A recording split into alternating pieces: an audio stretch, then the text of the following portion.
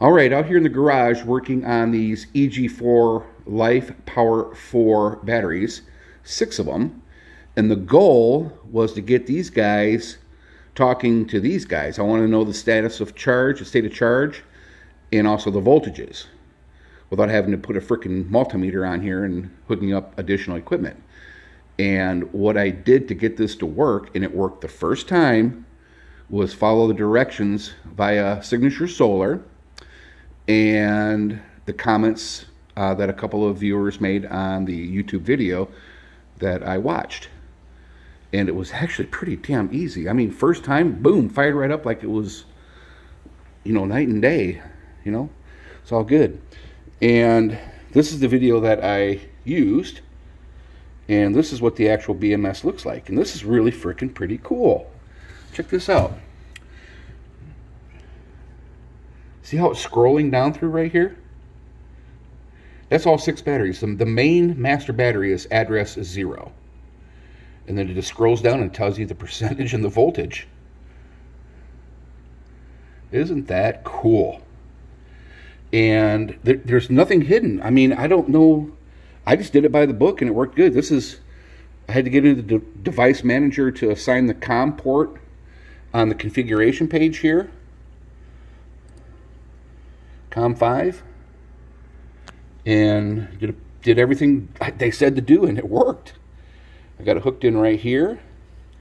The yellow cable goes over to here. All right. And then the interconnecting cables down, all the way down.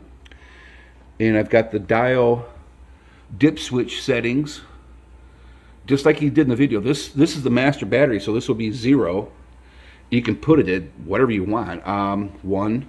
This would probably work just fine too if you want to be there. But this is gonna, you know, I may still do that. But I just changed the dip switch settings to their manual, and worked perfectly. I don't know why folks are having such issues with these. Worked for me first time, last long time. Go over here to bad info.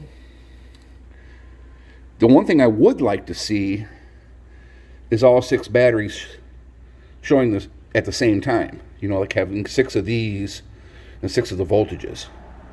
You know what I'm saying? That would be really cool. But because you have to, you know, be really quick to watch what's going on here. You know, that's 56.8. I mean, you just have to like write it down quick or something. See, you watching it right here.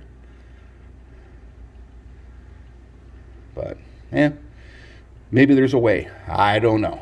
But success, success, success. And lastly, I've got some welded bus bars, I guess that's what they're called, coming in. I also got some cable raceway to put over the bus bars. I've got some 4-aught cable over here ready to go and make some new lug ends. Got this thing all set up ready to rock and roll with marine grade adhesive heat shrink. New lugs, new cable. Yakety schmackety. So just, you know, I'm glad I got this COM thing figured out. I was just kind of bored and decided I didn't feel like making cables. I decided to work on the communications. So there you have it.